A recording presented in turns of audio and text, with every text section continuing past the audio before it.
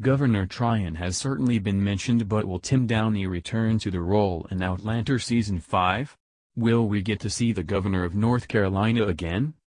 Governor Tryon quickly made a mark in Outlander Season 4.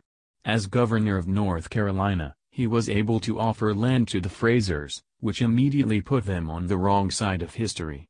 Now Jamie has been ordered to form a militia, but will we get to see Tim Downie in the role of Governor Tryon again in Outlander Season 5?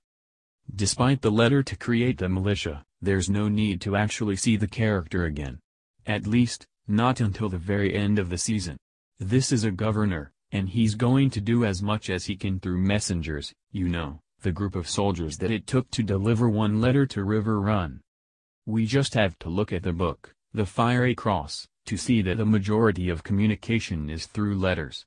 There's no need to see Tryon until the very end. We just have to look at the book, The Fiery Cross, to see that the majority of communication is through letters. There's no need to see Tryon until the very end. I'll keep out the spoilers for what happens for those who are show first or show only fans, but basically, the Battle of Alamance is coming in the world of Outlander. Should the show follow the book timeline, we'll get to the Battle of Alamance, and that means Governor Tryon will need to show up. He is the governor, after all. He also has a part in the storyline for one of the core 4 characters. So, we should see Tim Downie again. It just probably won't be until the end. What did you think of Governor Tryon? Would you like to see Tim Downie return in Outlander Season 5?